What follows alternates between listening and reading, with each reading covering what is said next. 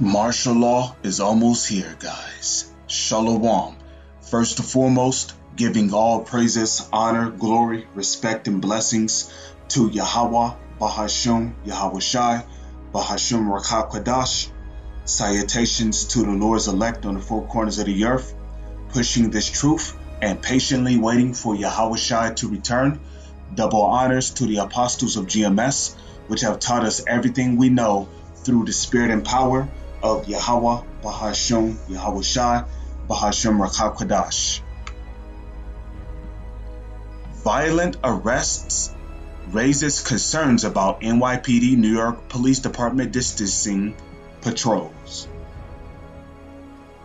Okay, so obviously America is under a complete police state. And it's happening not in just New York City, not just in New York, it's happening in many other states around America. New York is just one of the states. It's happening all throughout America, where police are basically abusing their power and really and ultimately they're arresting our people. It's really our people, okay? Trust me, I know, because whenever I go to this damn camel shop, Habji Hat Ishmael shop, you know, which is like 5 minutes away from where I live at, I see like a whole group of jakes there all the time. And guess what? I also see the police too.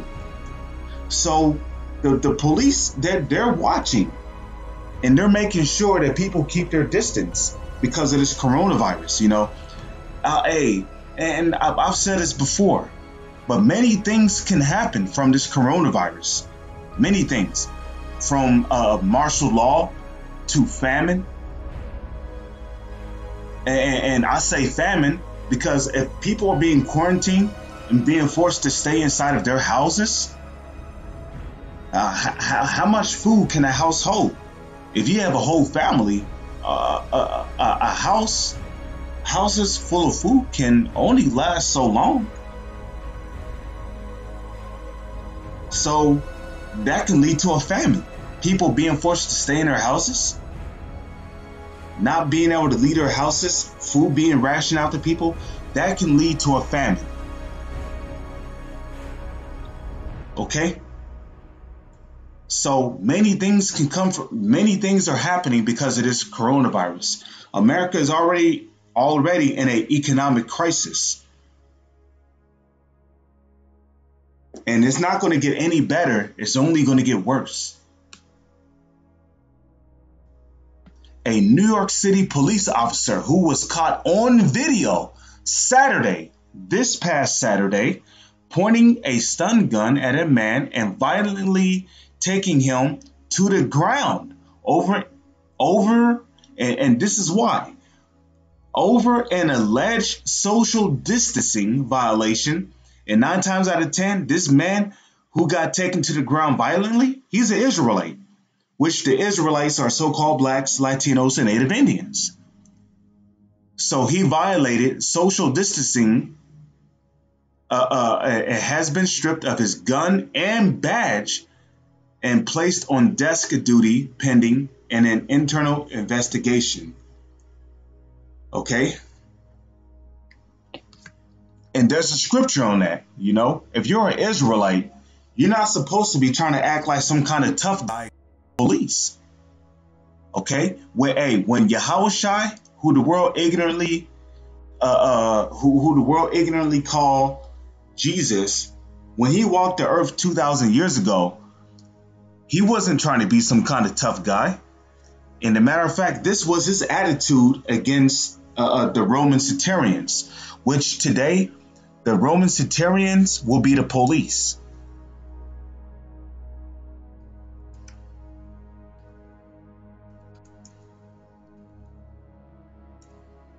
Yes, this one right here. Okay, bear with me for one moment. Okay, here we go, the King James Version. So this is the book of Matthew, chapter 5, verse 25. Agree with thine adversary quickly. Okay, the word adversary goes back to the Hebrew word shaitan. Okay, shaitan, which is the English word for Satan. Who's our main adversary in the flesh? The so-called white man. Okay, the so-called white man is our main adversary. They have always been our main adversary. Okay, going all the way back to the Garden of Eden. Okay, the so-called white man has always been our main adversary. Of course, during the time of Adam and Eve, because Adam and Eve, they were brown-skinned people with woolly hair. So back then, the so-called white man, he actually had brown skin. He had woolly hair during the time of Adam and Eve. Okay? And in today's time, our main adversary is the so-called white man. Okay? But now we also got to put a separation, a discernment. Because yeah, all so-called white people, they are Esau, they are Edomites. Right? They are our main adversary.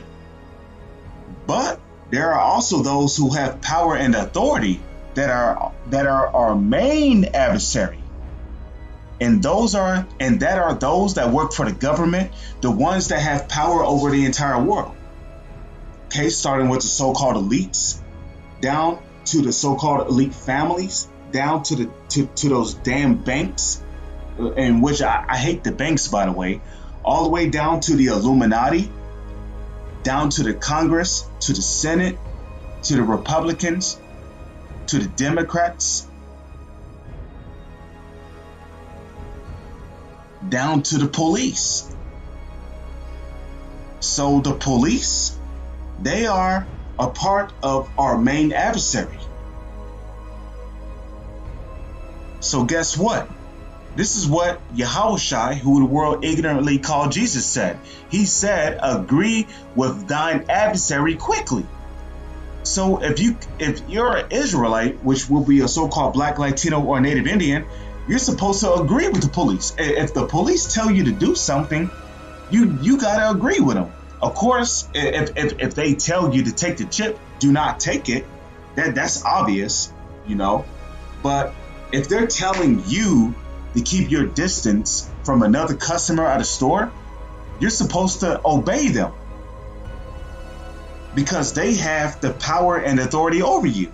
Okay? We're living in our enemy society.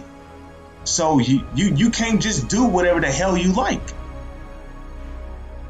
You have to listen to the police. Okay? They're your enemy. They are the modern day Roman centurions today. Okay? So agree with thine adversary quickly, whilst thou art in the way with him. Lest at any time the adversary, which in this case will be the police, deliver thee to the judge, right? Because they like to put you in handcuffs and then shove you in a police car, put you in a holding cell, and then the next day you're standing before a judge in an orange suit. And the judge delivered thee to the officer after court, right? The judge will have the police take you away, and thou be cast into prison. Okay? So you got to be wise in this society. Like Yahushua said, be ye wise as serpents and harmless as doves. You're not being wise as a serpent if you're not agreeing with your adversary who has more power than you. But in any case, this is the year 2020, the year of prophecy. Kwam Yasha Allah is on to the next one. Shalom.